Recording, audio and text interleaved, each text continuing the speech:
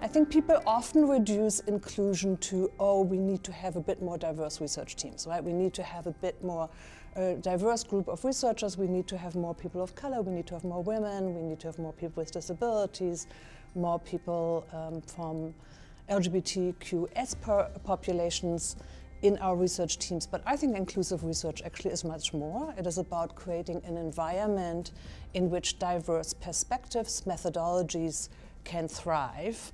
And so inclusion is in some ways a problematic term because it always assumes that we're just kind of adding people. You know, we're making the research team a little bit more colorful. We're just adding people to existing structures, methodologies, and ways of doing research. And I think inclusion and inclusive research actually means to think about how do we change not only who does the research, but what kind of research do we do? How does the research that we do actually create impact for diverse populations? It is so important to include historically marginalized groups. We know that research shows that these individuals are underrepresented along the whole pipeline. When you look at research teams, they tend to underrepresent Black and racialized and indigenous students as part of the trainee groups, and that sort of reflects in the whole pipeline in terms of researchers who are independent researchers who are pursuing various lines of work. And again, when you see the impact of that work, it's also underrepresented in terms of societal impact of the work. For example, if I look at my own discipline, one of the reasons that there were so few women in political science until just recently had to do with the idea that, you know, politics was for men and leaders were men, and in a settler colony like Canada, they were going to be white and European origin. So the study of politics kind of started to put implicit limits on those that didn't look like that. And at the same time, the discipline did not seriously engage with issues like immigration or racism or gender. And I think we can find different parallels in other disciplines. And we can only challenge those kinds of ideas if we create different kinds of opportunities for those that haven't seen themselves represented. I think all of us are still at the beginning of thinking about what inclusion actually means, particularly when we think beyond this as a human resource problem, when we actually think about methodologically what inclusion means and how do we create cultures of research as well as research programs that benefit diverse populations and that also make the research culture that we have hospitable to people from diverse backgrounds, right? That they can actually flourish. Because what we can do is, of course, we can, you know, have a targeted hiring initiative to hire Black faculty members, which is very, very important. But if we don't create an environment where Black faculty members can actually thrive, then this doesn't solve our problem. People are going to leave. Right? And so I think what we really need to start looking at, how do our existing research cultures and work cultures impede upon an inclusive approach? And you know, one thing that I can tell you is, for example, our work culture. So my brother-in-law is a research scientist, a research chemist, and when he did his postdoc, he had to work 6 days a week from 8 in the morning to 8 at night. You cannot do that work if you have childcare or elder care or any kind of other responsibilities. You basically need somebody who either does all the housework at home so that you can work all the time. If you have disabilities, you might not be able to work at that speed and that intensity.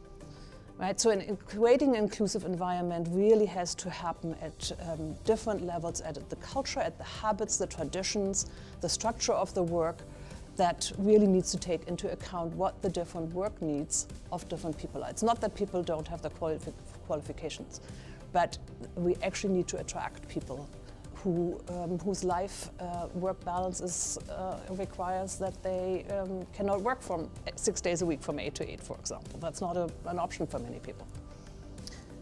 So in a country like Canada, it's important to emphasize historically marginalized groups that have been missing from the research landscape.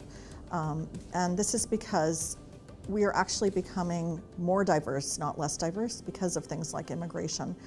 So at one level, this can be seen as just symbolic, like that if we are, you know, a democratic, multicultural society that is on the road towards reconciliation with Indigenous people, that the research field is going to kind of somehow look more like Canada. But it goes much deeper than this, because I think at a more basic level, this is really about knowledge building, and it's core to what we do at the university, it's core to what we do as scholars.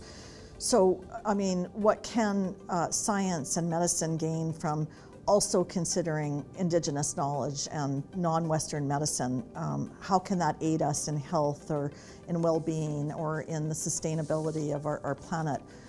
What do we learn as social scientists or legal scholars by understanding governance and traditions that might come from other societies? And can we gain something by considering these in creative ways today?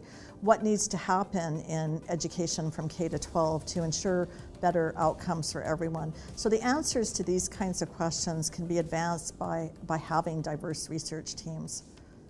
Researchers can be mindful of tokenization, so they don't just include people for the sake of including and to check a box or a list in terms of inclusivity, but really respect and value the contribution the person brings.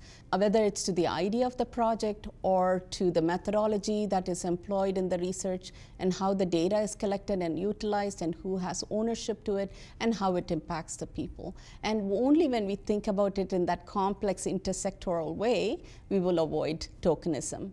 As long as our system rewards who is part of the committee, we fail systematically, again, the marginalized groups. So we need to think about it in the broadest context possible to include diverse, racialized individuals at every stage and step of the research project.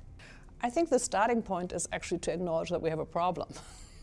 I think that's the very first step, that we actually think that the quality of our work is compromised by not having a diverse research population and by not having an inclusive environment. So I think the first step is to actually think this is a problem, and it's a problem that impedes on the excellence of the work that we can do, right? This is not a charitable approach.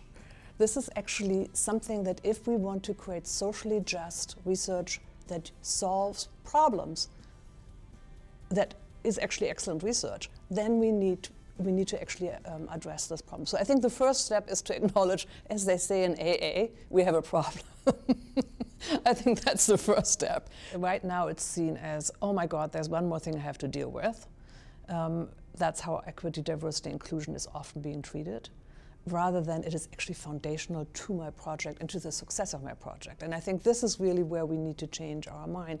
Right now, for many equity, diversity, inclusion requirements feel like, oh, just one more thing, another hassle that really gets in the way of me getting my work done, rather than my work will actually be better because the chances of this project of actually speaking to the diverse needs of diverse populations, having diverse perspectives, having things that I haven't even considered be brought to this project by people who are not like me, that actually makes the project better.